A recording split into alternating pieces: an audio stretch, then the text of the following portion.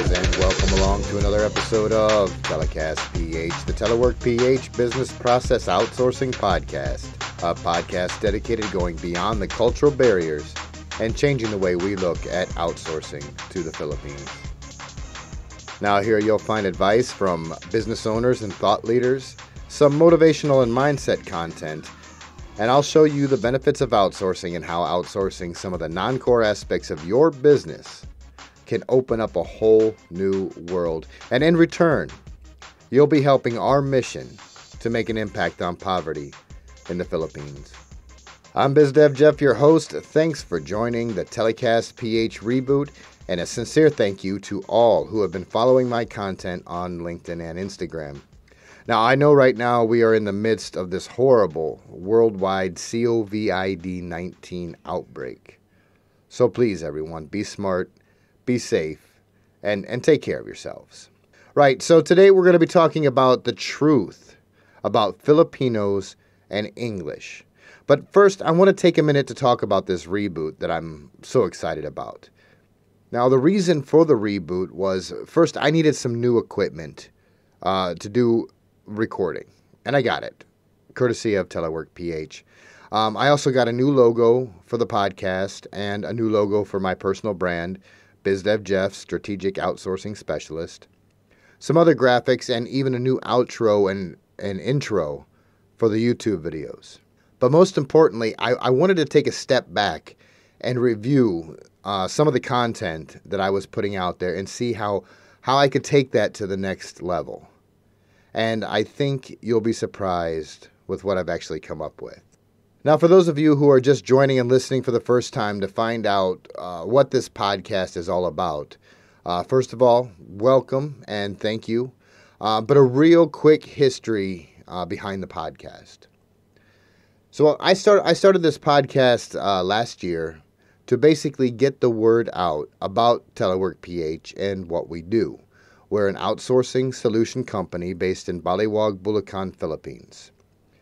We specialize in customer support, tech support, customer success and service, data entry, and various other virtual assistant and back office tasks. We like to call Telework PH the rural BPO because basically we set our offices outside of the Metro Manila area, and there's a reason for this. Our goal is to bring more jobs to where the people are instead of crowding all the people into the big city where the jobs are. Also, we want to make an impact on poverty in the Philippines. And we're starting with the rural areas of Bulacan, which is just one of the many provinces of the Philippines.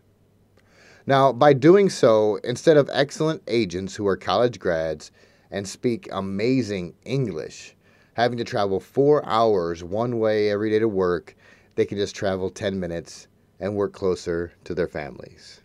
Also, those who go to Manila or Makati and stay in boarding houses crammed in with one room with 9 other people just so they can send money back home to help their families, they can also benefit from this. On the flip side, our clients get high quality, happy agents. And we've already made an impact on poverty, and that's something we'll be talking about in future shows. Now, as I said in the intro, I don't only discuss outsourcing. I could talk about outsourcing all day long. But I also have some amazing guests lined up over the next couple of months. And we're going to talk about things like marketing, business advice from their end, sharing their journeys, their insights. We'll also be talking about one of my favorite places to spend time, LinkedIn. I've been spending a lot more time on LinkedIn, making content, making contacts, having some great conversations, and absorbing and learning a lot from what these business leaders have to say. And of course, you're going to find some great positive mindset content here on TeleCastPH. But I think mine might just go a little bit deeper than the ordinary Facebook or LinkedIn post or even Instagram. I'll relate what I've done to go from homelessness to where I am today. So the reboot is happening now with episodes coming out every Tuesday and Thursday moving forward. So I would really appreciate it if you would go ahead and subscribe. You can find more content on the YouTube channel as well as the past and future podcasts. Just search BizDevJeff on YouTube. Right, moving on. The founder and CEO of TeleWorkPH, Marja Viso, had asked me to do another podcast episode addressing some of the misconceptions about outsourcing to the Philippines. And I thought, too, this was a great idea. Some of which I had already addressed in the first episode of TeleCastPH, but they really need to be revisited often. Now, if you were to do a quick Google about the misconceptions of outsourcing online, you'll come up with a ton of information. A lot of which I never personally have heard when speaking to prospective clients. I'm not saying that those misconceptions don't exist in the minds of some people. I'm just saying that I've never really heard them outrightly said to me. So I decided to take it a step further and get real feedback from real people in my network rather than just an online search. So I took to LinkedIn and Instagram to find out what it is about outsourcing to the Philippines that puts people off. I was hoping for some great answers, and I got them. Now, the main ones that I got were cultural barriers and language. Now, these are valid concerns when it comes to outsourcing to the Philippines. Certainly, there are going to be some cultural differences. I'm not really sure I would call them barriers, per se, more of a comfort zone thing. But it all depends on you. Getting out of the comfort zone when it comes to what you may perceive as a cultural barrier could quite possibly help your business scale up quick, or save your business, or even get that startup off the ground quicker. I was just talking to a new prospective client I met on LinkedIn, and it's interesting. He has an SaaS startup company. Now, he doesn't seem to have the same fears as some, but he did have some questions about Filipinos and outsourcing to the Philippines in general. And there is nothing wrong with that. In fact, there's nothing wrong at all with having a little bit of fear. That's what I'm here for. My goal is to put to bed a lot of these misconceptions and help business owners become more informed. And it's not just cost savings. It's tapping on the experts. And that's going to be a topic for a later podcast. Getting out of your comfort zone with outsourcing. But I am curious, what's your comfort zone when it comes to cultural perceptions of outsourcing to the Philippines? Let me know so I can address it, either in comments on the YouTube channel, or you can go ahead and DM me in LinkedIn at BizDevJeff. Now, the biggest feedback, besides the cultural differences, was people don't realize how well English is spoken here. And I mean, it's not their fault. When you think of a Southeast Asian country and then English, the two, they don't seem to want to line up.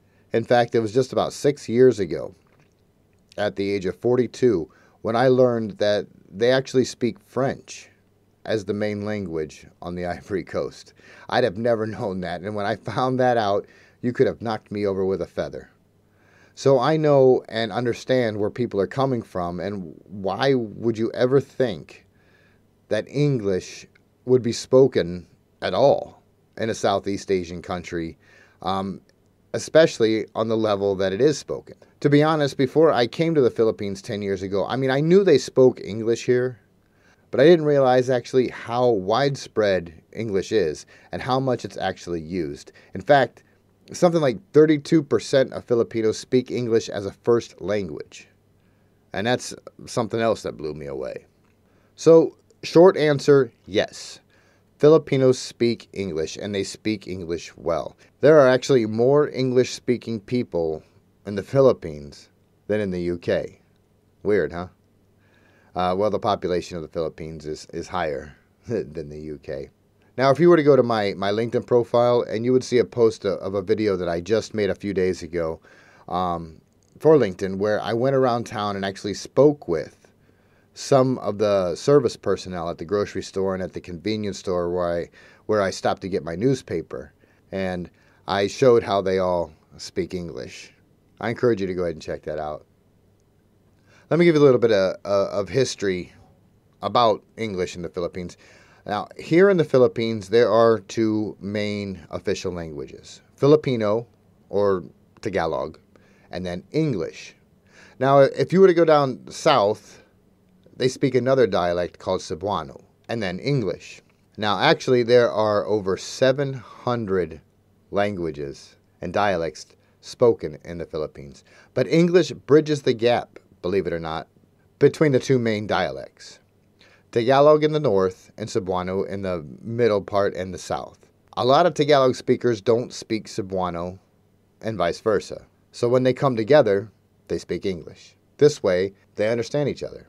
And the same goes for what we call OFWs here, or overseas Filipino workers. Say a worker leaves the Philippines for a job in like Germany or Spain. 99% of the time, they use English to communicate. So, being that English is an official language here, they teach English in school from kindergarten all the way up to high school. My kids have to take English in school, which is funny because my son, who's going into the 4th grade, brought home a C in English. A C, with a native English-speaking father. Now, he probably speaks better English than every kid in the class, and he brings me home a C. Unbelievable. But he's a great kid. Now, you may say, hey, BizDev Jeff, come on. Are you going to tell me every single Filipino speaks perfect English? Nah, I'm not going to say that. There's actually a wide range. There are some who don't speak a word of English other than what they copy from songs and movies. Then there are those who speak what's called Taglish, which is a mixture of Tagalog and English. Then there are those, mostly college graduates, or what I call native English-speaking Filipinos, who speak, converse, and even think in English. And they do it well. I'm actually amazed that they can not only speak and comprehend English, but they can get on the phone with a customer, potentially one of your customers, and handle their issues, give support, and carry on meaningful conversations. What's really fun is to hear their accent change as they go from speaking English with an American like myself to speaking Tagalog with their friends. The accent changes instantly. But those that do speak and comprehend English on that level are the ones who get the higher paying positions.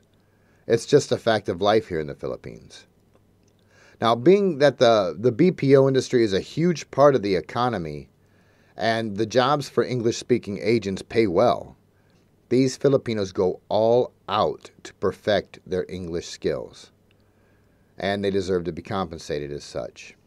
Now, the salary for the English-speaking agent, although it's higher here in the Philippines, it's still substantially less than what you'd pay in Western countries. And the only reason is the cost of living is cheaper here. That's it in a nutshell. Now, on Thursday, we'll be talking with our Director of Human Resources and Administration, Dreamy Locanario. She's going to go ahead and shed a little more light on what our agents must go through before they're considered for employment on English-speaking accounts. And we'll be talking about many other topics relating to building the Human Resources Department for Telework PH from scratch. You won't want to miss that one for sure. Right, so that will wrap it up for this installment of TeleCastPH. I've been BizDev Jeff. If you like this podcast, please subscribe. And if you're on the YouTube channel, I'd really appreciate it if you go ahead and subscribe and hit that notification bell so you'll be notified when I upload new content. And I'm always looking for great feedback, so comments are encouraged. And of course, if you want to find out more about outsourcing to the Philippines with Telework PH, all you got to do is hop on over to www.teleworkph.com, or let's connect on LinkedIn. Just search BizDev Jeff Thompson or the hashtag BizDevJeff. Go ahead and shoot me a DM and let me know honestly what you think about outsourcing, good or bad, right between the eyes, so I know what to address in future podcasts. And as the late, great Dr. Wayne Dyer said, in a world where you can be anything, be kind. Take care, everyone. Be safe. This is BizDev Jeff, signing off.